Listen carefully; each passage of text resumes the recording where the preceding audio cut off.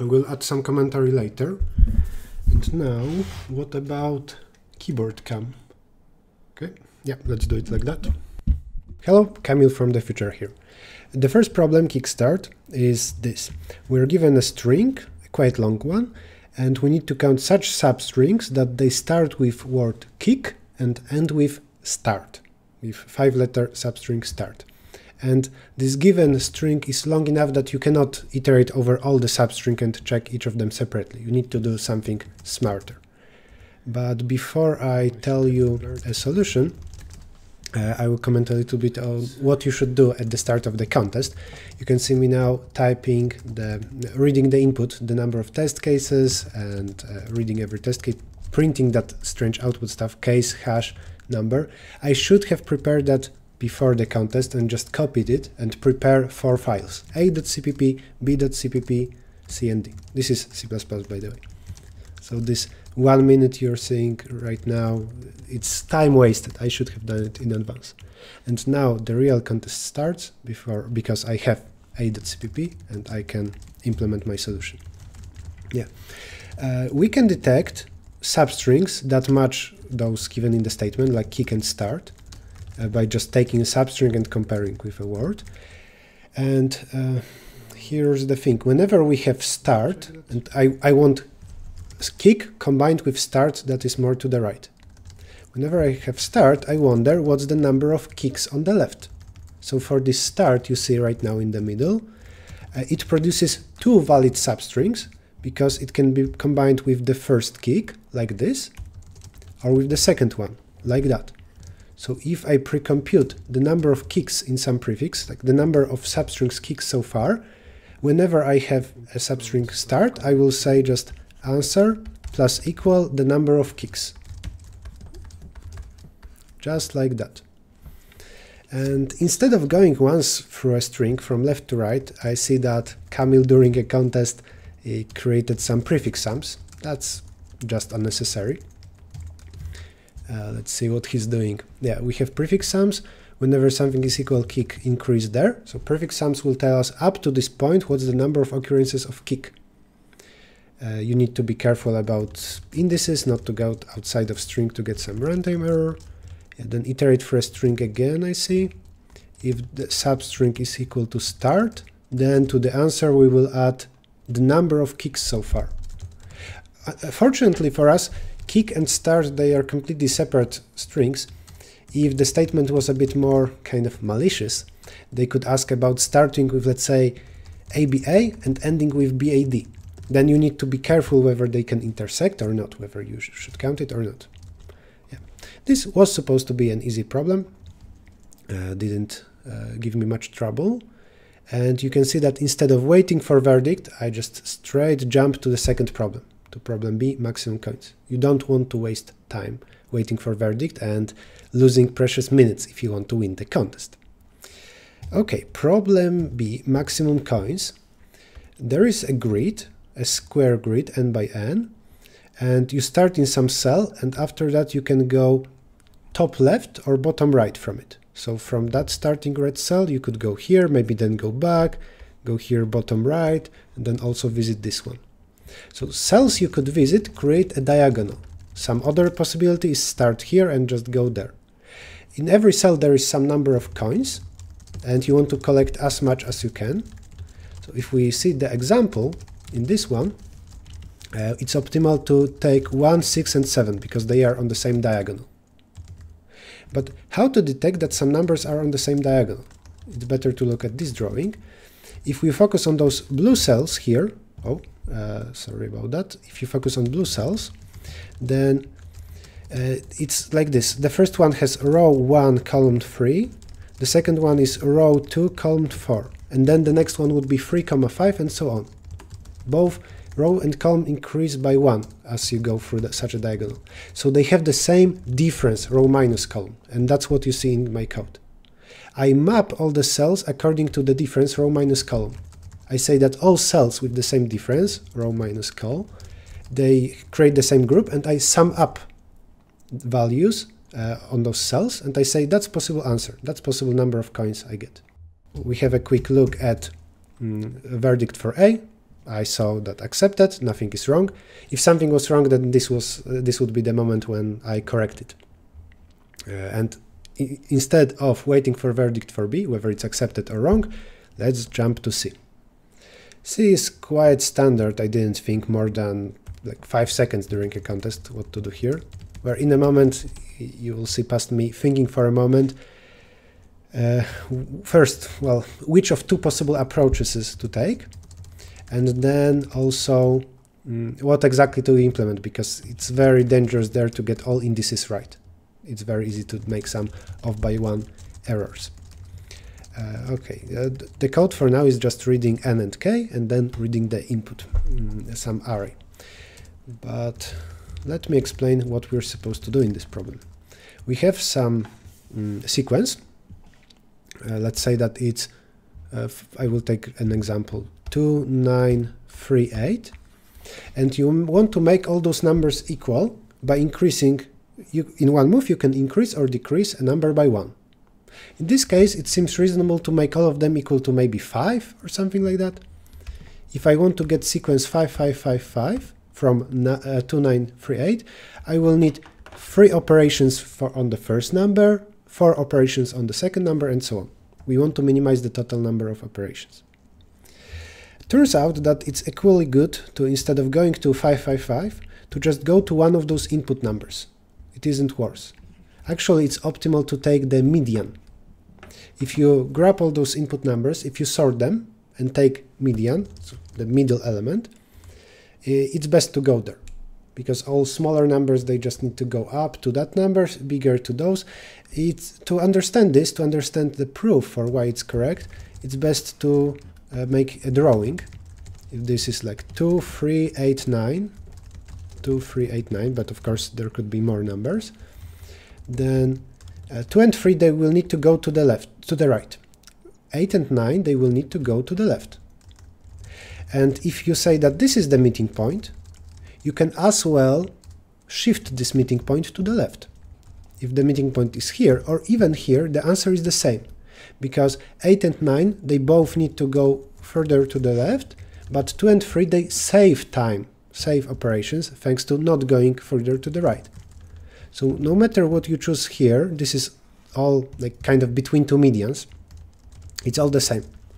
Because by shifting to left or right, you save some work for 2 items and you increase the work for 2 other items.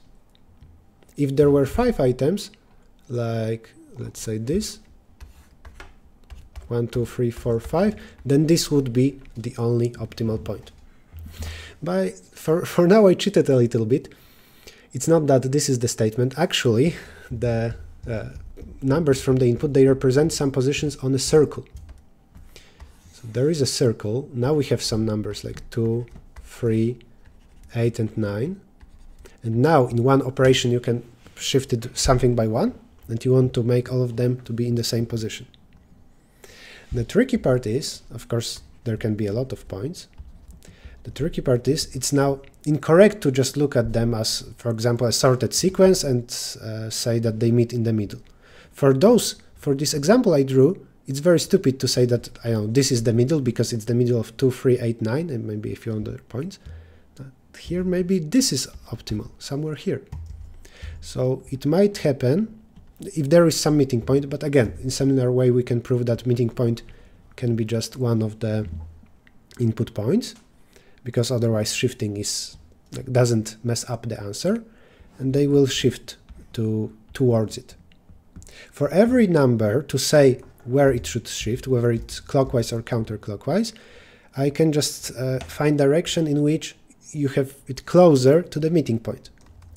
So if on exactly the opposite side of the circle I cut it, then this half will go counterclockwise, and this left half, it will go clockwise. Okay, but the number of numbers in the input is big, like 100,000 or maybe even bigger. So if you want to consider, this is bad, n square is too slow, and this means that you cannot consider every point to be the meeting point and then split the circle and compute the distances. We need to be smarter about it.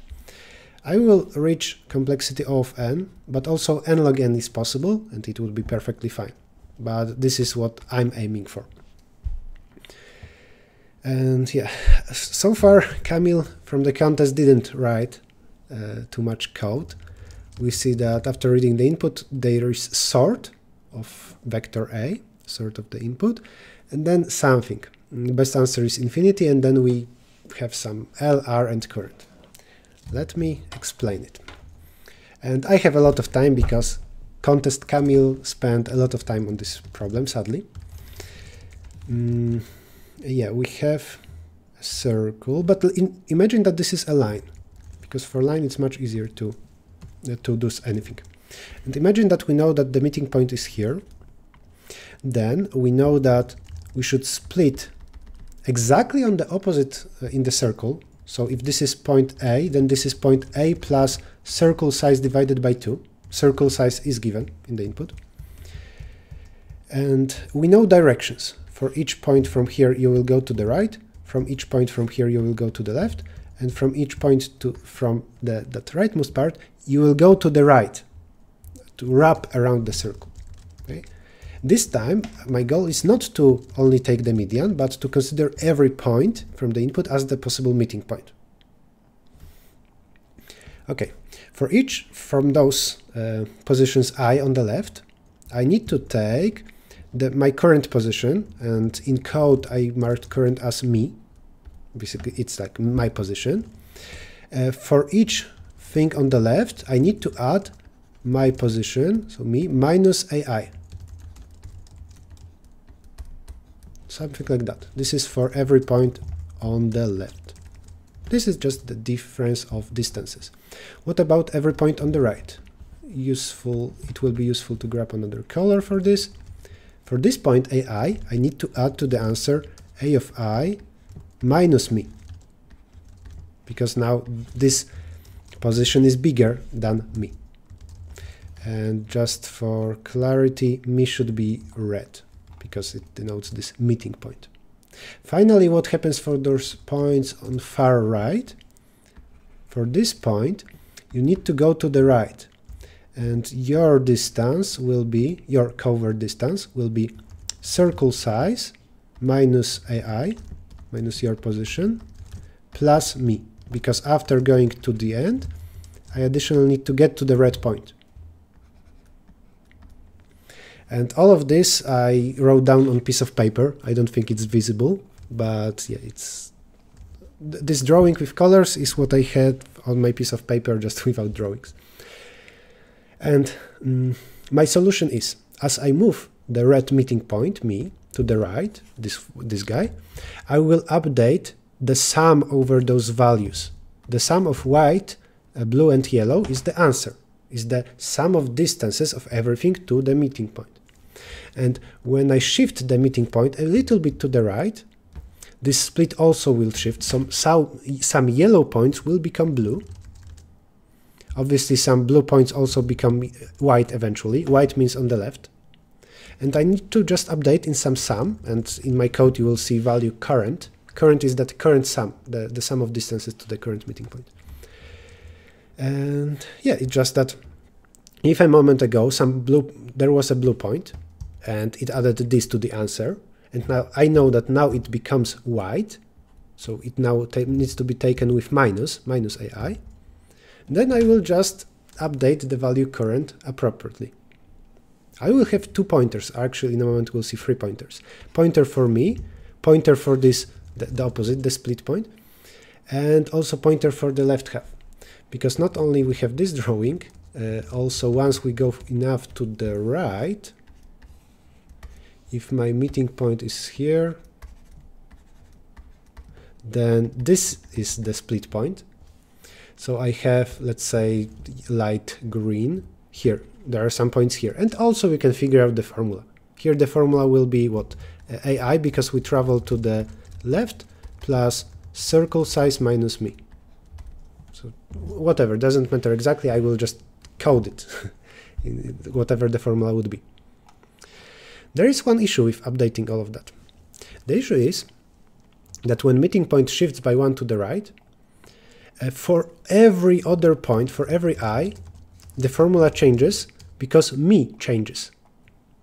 So instead of going through all the positions I and updating them, that would be n square. N times I shift the meeting point by 1, and then this is updated for every other I to update the current sum. No, instead I just maintain the sum of those terms, AI. Current is the sum all terms except for me. So let's from this remove me, and let's say that current maintains the sum of those not crossed out terms.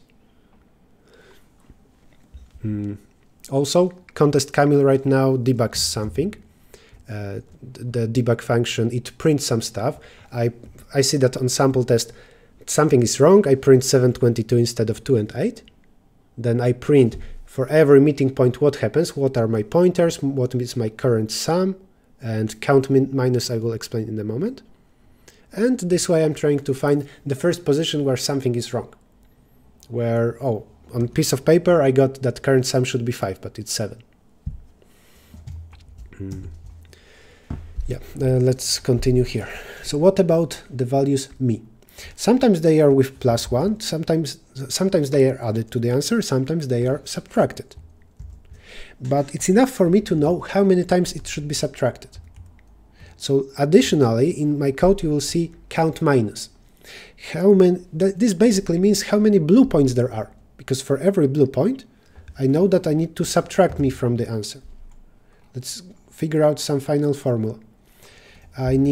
There is sum current plus me is also added some number of times to the answer. We'll figure this out in a moment. And minus me times the count minus. This is the number of blue points and actually also the number of those light green points, because they are also, me is with minus. What's this blank? This is just n minus count, where count was the number of points with minus, so this is the number of other type of points. Actually, I think n minus 1 minus count. N minus 1 is the number of remaining points. That many of them should be counted with minus, that many of them with plus. And yeah, that's the formula. This is what you will see in code. Or maybe I grabbed those two brackets together, count and n minus 1 minus count. Yeah, this with minus, so it will be n minus 1 minus twice count. This is somewhere in code. Yep, so the value current should represent all those not crossed out values.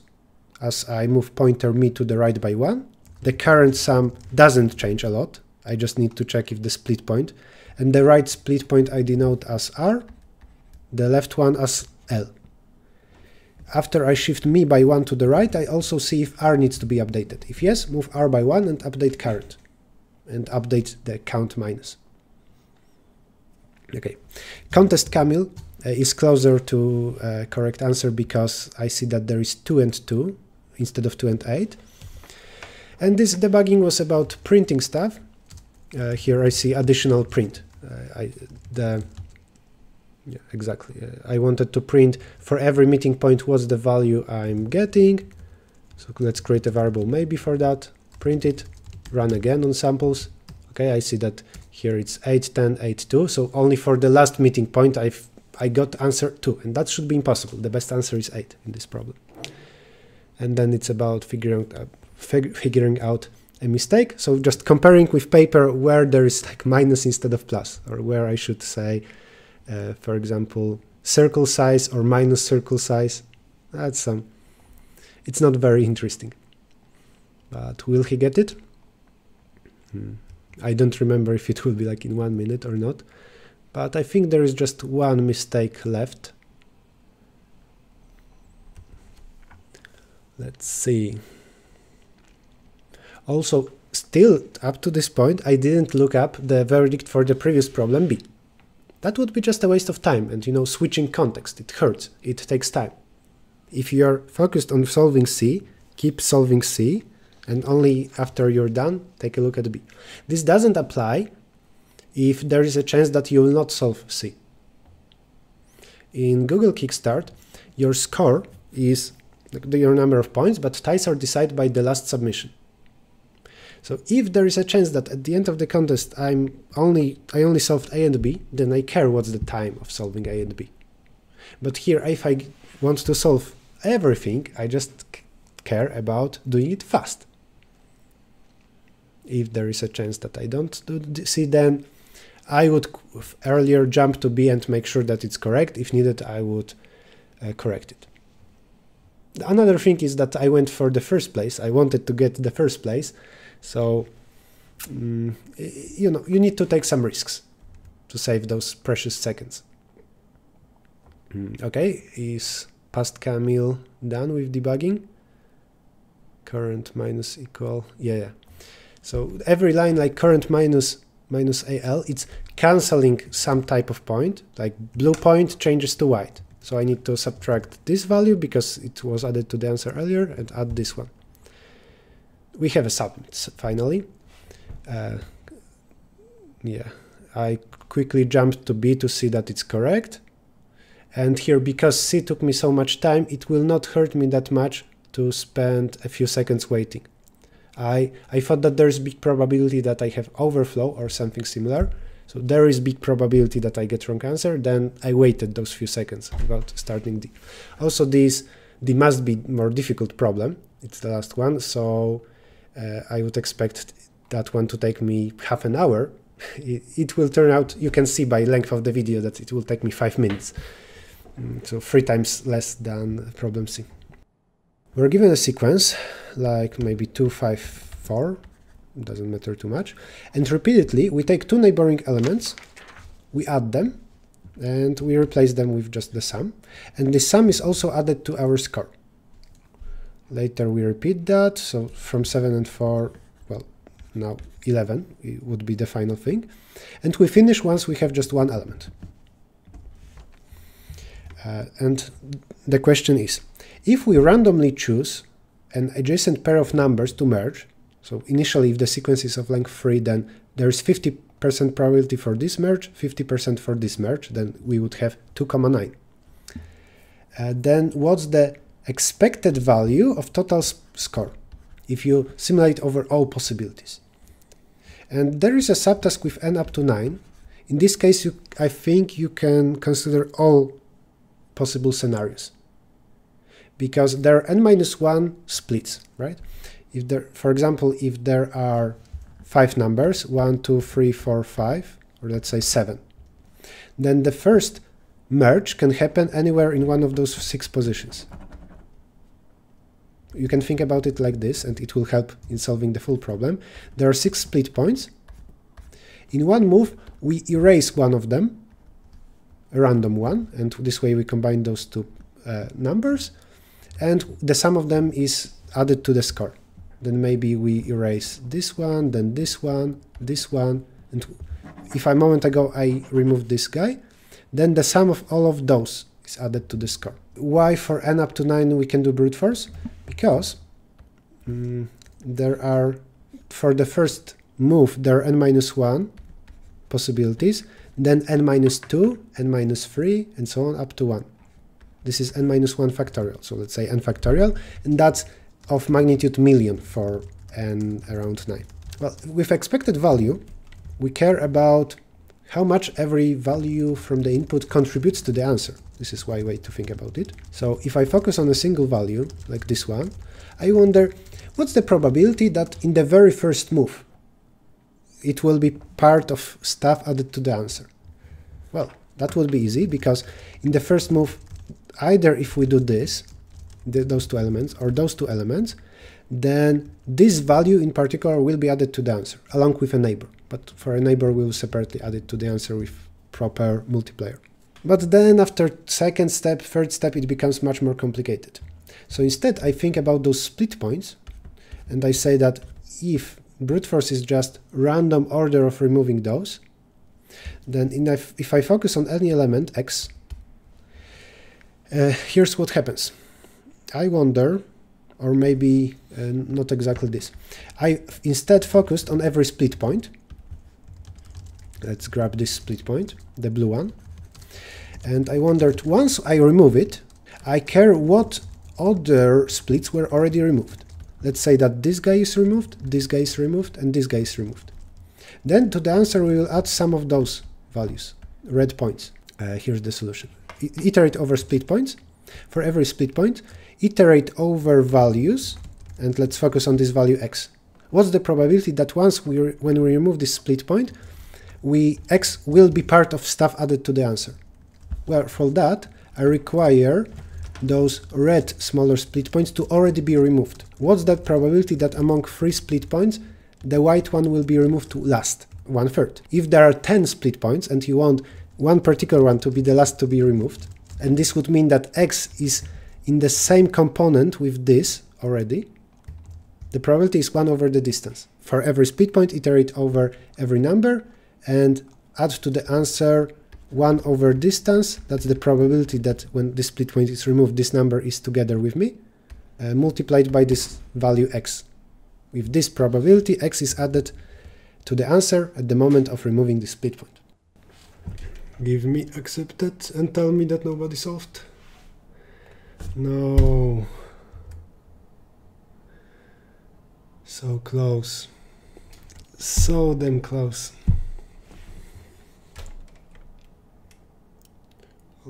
Then I'm not the one to title my video winning the Kickstart round. But I'm so proud of my time in the last problem. Like 5 minutes. Damn it. What do we have here? 8 minutes here. I just spent too much time on the third one. If only William, for example, made a single mistake and got some wrong answer. So not this time. Okay, I will now stop the recording and add some commentary over the video to upload on YouTube just when the contest ends. I think it's obvious here what my opinion is. The problems were way too easy and standard. I will not even comment the first two, but combination lock is just trivial to pointers, and merge cards was fine. It was a nice problem, but those are just too standard. It's as if they didn't have like original new problems. I would even guess that something like combination lock I already solved. I thought for a moment whether maybe it's better to use what? Yeah, prefix sums and some binary search. I went with pointers and spent too much time there. Cool. Thank you for watching, and congrats to William for winning. For sure there will be his video as well. Maybe I will even link it in comments or description. Yep, thanks, bye bye. Also, I messaged William Lin that I will pay him $10 if he resubmits his problem, any of his problems, so that I would win and he would be, later in the leaderboard. He didn't answer yet. Actually, he did answer, and he said that, well, that's actually impossible because the submission would be ignored. So yeah, it's impossible for me to win even if William collaborates with me. Yeah, huge congrats for him, and to you, thank you for watching, and tell me in the comments if you like this format or what you would change. Bye bye.